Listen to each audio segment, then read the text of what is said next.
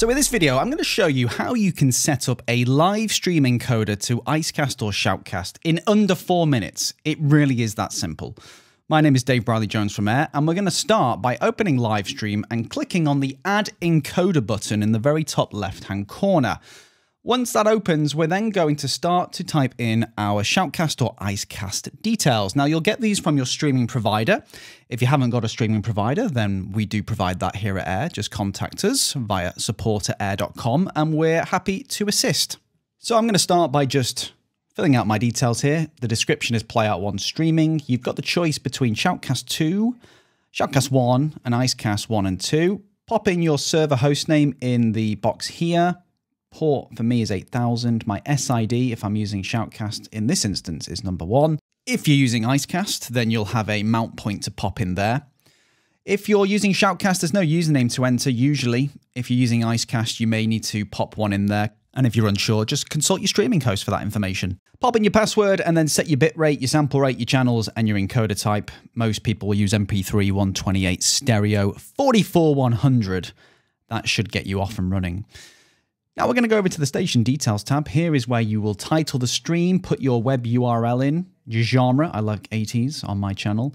And if you want that to be public, tick the box to make it public. As we cross into the meta billboard data tab, you'll see there's an option not to send metadata for this encoder, or an option to delay the sending of metadata. Very useful this if you have a stream and the metadata is getting there a little quicker than you'd like. It sort of says now playing, and then the song, but the previous song's still playing. You can tweak this value here to get them more in sync. Always quite useful. Now we're going to go to statistics. If you get your statistics from the stream, then leave that checked. If you get it from another URL, you will know this. If you do, then you'll need to set that in there. And then finally in other, I recommend starting the encoder when live stream starts. And then there's some other settings here to not have the stream. Use a DSP if you're using one, and also monitor for DNS changes. So we've clicked save, there's our encoder, but now we need to choose which audio device we want to feed to this encoder. So we go into settings, and then from the first tab, audio and meta, we can select which device we want to use. Choose from an input or an output device, direct sound or Wasapi, and then choose the device from the drop-down list. I'm going to go choose my microphone for simplicity. Then we want to set up the metadata. If you don't want metadata, artist title coming in, then just leave it unchecked. If you've got a file with that in, then you can choose the from text file option. If you want to configure Playout 1 monitor to send it, then choose that option. And then go over to monitor, click on the station settings for your station, hop over to the metadata outputs tab, click on the LiveStream logo, hit yes.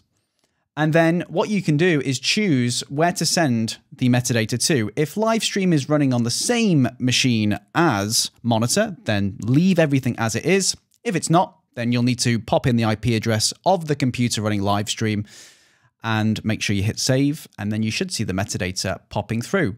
Once that's all done, we can then go and turn on our encoder, and we should see a green light. There it is. Your encoder is set up and complete.